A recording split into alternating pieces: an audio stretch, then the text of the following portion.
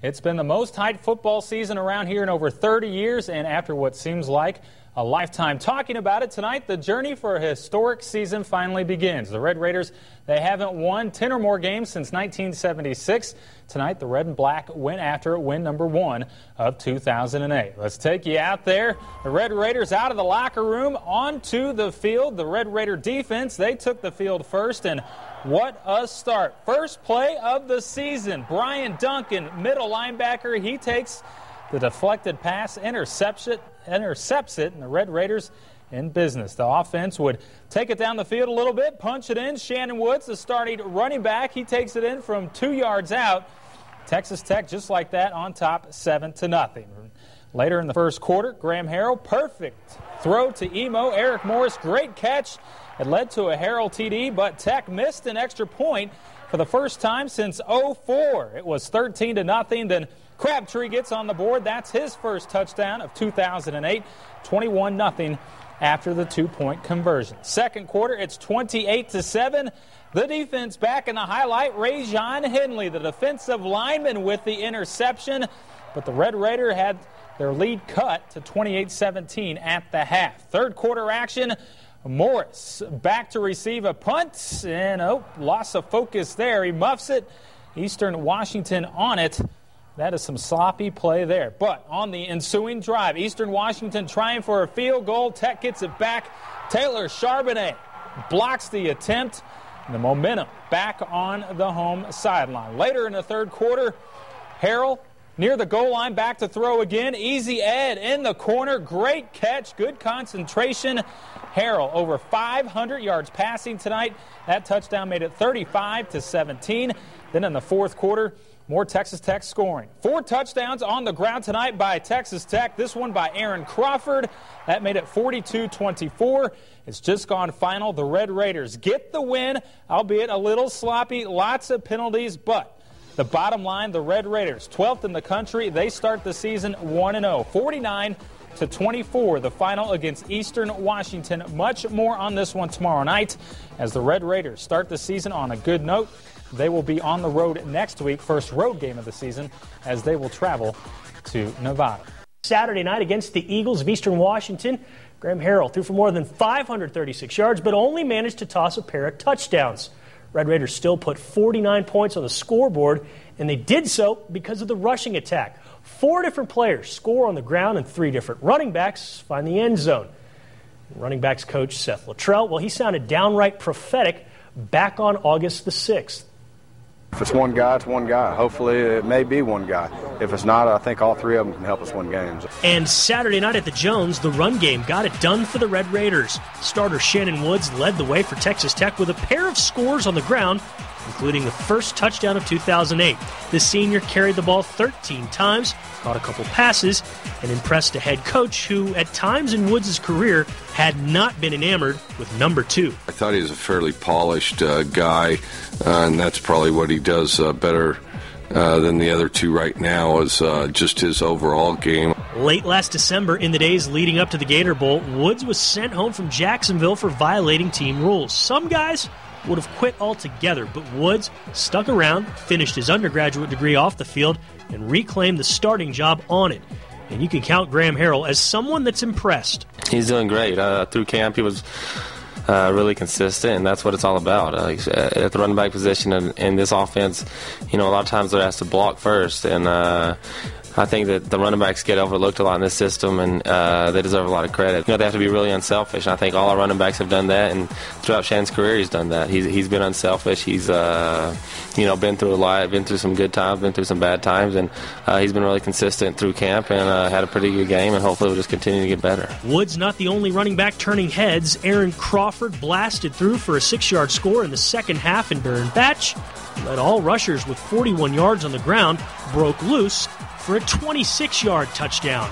Barron and Crawford both had some real explosive runs. Like the score by Crawford, he kind of made the hole for himself, and then Batch does a good job jamming her in there. Graham Harrell also got in on the scoring with a QB sneak, so the Red Raiders got 5 touchdowns on the ground. And Leach might even consider changing the game plan when his club gets inside the 10. Or maybe not. It's funny. Tebow rushed for 20 touchdowns, which we didn't realize that was important until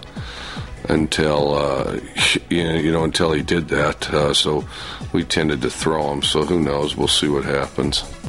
Welcome back. With Texas Tech's 25-point win last night, the Red Raiders improved to 5-0 under Mike Leach against Division I AA teams. The difference, though, the average margin of victory had been 60 points. So, with the high expectations, no wonder there's some eyebrow raising going on after the season opener. The Tech Talk boys going to pick things up from there. Here are Robert Giovanetti and Chris Lovell. Thanks, Jared. All right, the Red Raiders open up the season maybe not as impressive as we were all hoping for, but 49-24, and you're 1-0. Yeah, I mean, ultimately you get out with a win, but no, it wasn't what anyone expected. I don't think it was what those guys expected, and I think that they even talked about that after the game was over. They maybe took Eastern Washington a little lightly. I think to a man they all agreed, hey, maybe we didn't respect these guys as much as we should have, but I guess ultimately it's not how you start the season, it's how you finish it, because they even discuss, Mike Leach says after the game, hey, at times tonight we look like that Gator Bowl team, back in Jacksonville, but right now we're not that team because they showed spurts of it, but throughout, very frustrating, I think, just unimpressive performance overall. We saw during the fall camp lots of fights and lots of feistiness. And then it come out tonight and quite a few penalty yards from this team. Inexcusable are your terms you come up with. I mean, you cannot do that if you're going to win a championship. You simply cannot make these mistakes. And, they attribute some of it to, I think, lack of fundamentals and technique and some of those things. You got guys that are being aggressive and trying too hard.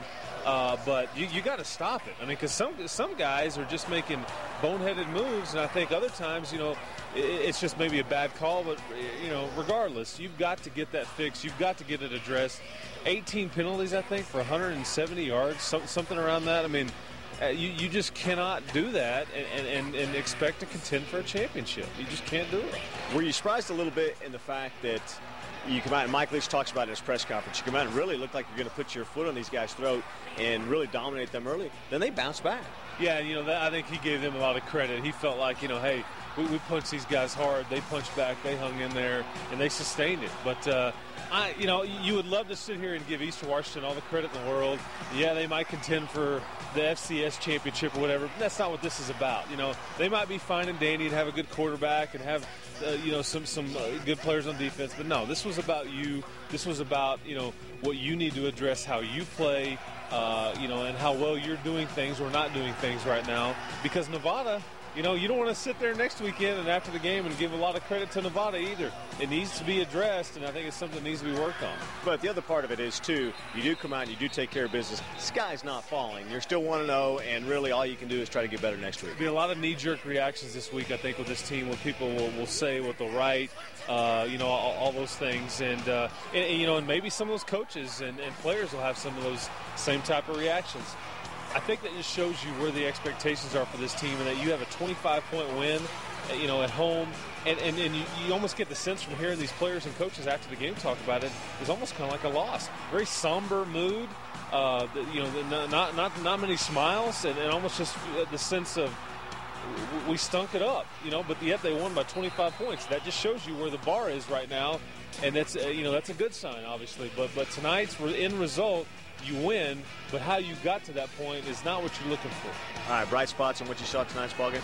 I tell you what, bright spots, Eric Morris, Detron Lewis, clearly, they did a number on that defense. I think that they got, it's funny, too, Graham Harrell, for the most part, had a good night statistical-wise, over 500 yards, only has 15 incompletions and I think 58 completions, but never got in a rhythm. So Taylor Charbonnet, I think he's somebody, on special teams. We were looking at who was going to step up after the losses of Stephen Harris and L.A. Reid's out. And Taylor Charbonnet clearly a force on special teams, blocks a field goal and things like that. But not many bright spots. All right, Red Raiders win their season opener 49-24 over Eastern Washington. Now go next week to Reno and try to go 2-0 against Nevada. Back to you, Jared. Thanks, boys. You can listen to those two every weekday afternoon from 11 a.m. to 1 p.m. Name of the show is Tech Talk. You can listen to it on Fox Talk at 9:50.